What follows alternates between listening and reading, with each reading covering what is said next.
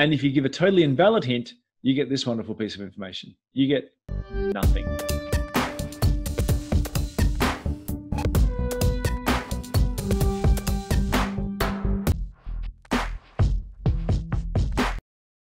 Hints. I saw your video where you use a use hash hint, but the query does not use a hash join. And it's true, if there's a video out there, I show that there's a use hash hint, and yet the database still does a merge join, and we dig into why the optimizer does that.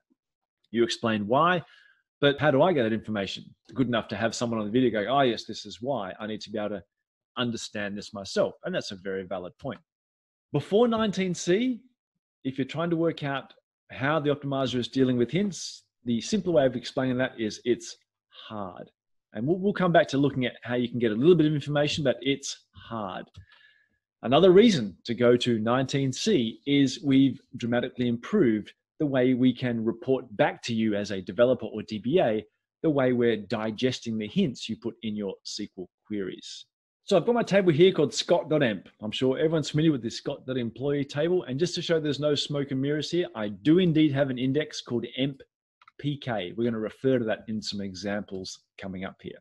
Now, I'm not using any hints in this first SQL. I'm just doing this to explain one of the cool things you can do with any SQL statement in the Oracle database is once you've run it, you can run select star from dbmsxplan.displayCursor. And it shows you the plan that was used for the previously executed SQL statement. You get all the normal stuff. The predicate information I'm not interested in, so we're going to strip that out in following examples. But the key thing is here is we get the SQL statement and we get the plan.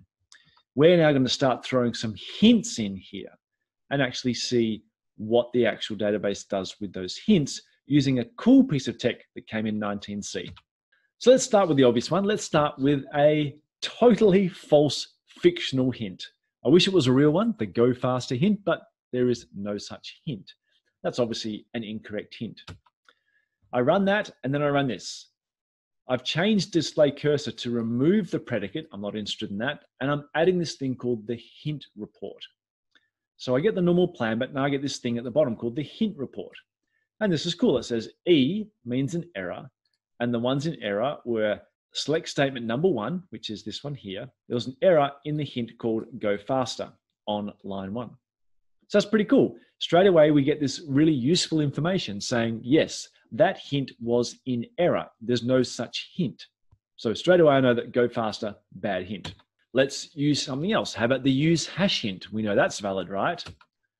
Same problem. Use hash is a valid hint, but I haven't phrased it correctly. Use hash requires some brackets around it and a target of the use hash hint. So it says, yep, you've got a syntax error in your use hash hint, E for error. So once again, another example, but probably a more realistic example of where we might go wrong. How about this one? I'm doing select full on the employee table, scott.emp equals 10. I use the employee hint. I have a dash here, it simply means there's no status, it wasn't an error. And yes, I actually did use your hint called full on the employee table. It is a valid hint, scott.emp and the employee table in there. A valid hint, and it was used. How about this one? This one's an interesting one. If I do full scott.emp from scott.emp, if we look at the syntax inside the documentation, we'll see that that's actually an invalid hint. We're actually doing full on. That is not accepted. You can't use the schema name inside the hint. And we get this. What's quite interesting is we get no hint report whatsoever. That's interesting. And I think we should actually get some sort of report that it wasn't used or it's invalid. I'll take that up with the optimizer team, but that's one I discovered today, that it doesn't seem to report anything. That's perhaps an oversight. Let's look at this one. I want to use an index on the employee table. And this one says, yes, once again, it's valid. I used the index on the employee table. There's no errors or no flags there. It says, yep, I used it. So far I've had the obvious ones where it's invalid and the ones where the hint is actually used. But it's even better than that. Let's look at this one. I'm saying use the index on the employee table from scott.emp, and it says, it was unresolved. Why? Let's look at my query. I'm doing select index on the employee table, but I gave the employee table an alias. If I use an alias, I have to use that inside the hint. So this is saying this hint was unresolved. I couldn't find something called EMP in this hint. I get a flag of N. Not only is it syntax errors, it actually is things like this, where the hint didn't make sense in the context of the query as was written. How about this one? I want to use the employee primary key index. Same problem. Because the employee table is aliased of E, empk doesn't work. I would need to have an E in there followed by empk. So it's unresolved. How about the one I talked about in a previous video? This is the one where I've said, I want to use a hash join into the table called D.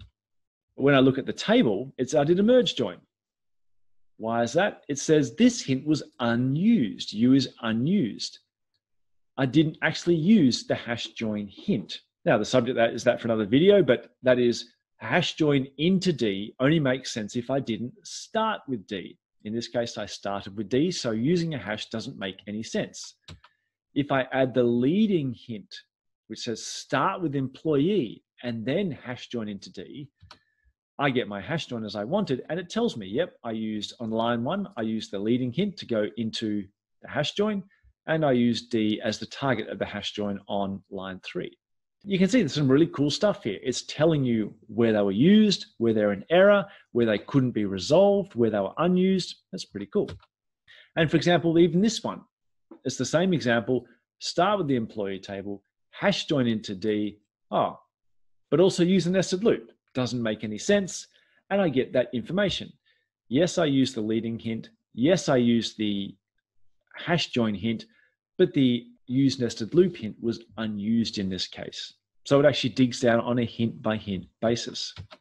And we can make interesting discoveries as well. Like what if I have a logical contradiction? I'm saying down in the inline view, the query block name is X. I want to use a full table scan. But up here, I've said in the query block name called X, which is this query in here, use an index. So I've got index versus full.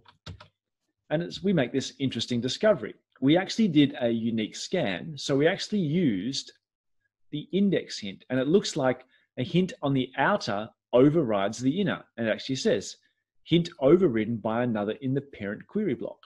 So not only do we get some good hint reporting, we actually make an interesting discovery here. Hints in the outer block will override those in the inner block. If you don't have 19C, then the only thing you really can do is dig around in the 10053 trace. And it's nowhere near as good as that, because this is the kind of things you would see if you're running this on, say, 12.1, 12.2, or 18. Here's the example of the use hash. You have to dig around in the trace in the dumping hints section, and it looks like this. It says, errors 0, resolved 1, used 1. 0 means okay, 1 means not okay. So it says there were no errors, but I couldn't resolve it and I didn't use it, the use hash hint. In this one, same thing. It's a valid hint, but I couldn't resolve it, I couldn't use it because there is no index called PK in this. It's emp_PK. And if you give a totally invalid hint, you get this wonderful piece of information. You get nothing. So that's hint reporting, some very, very cool stuff.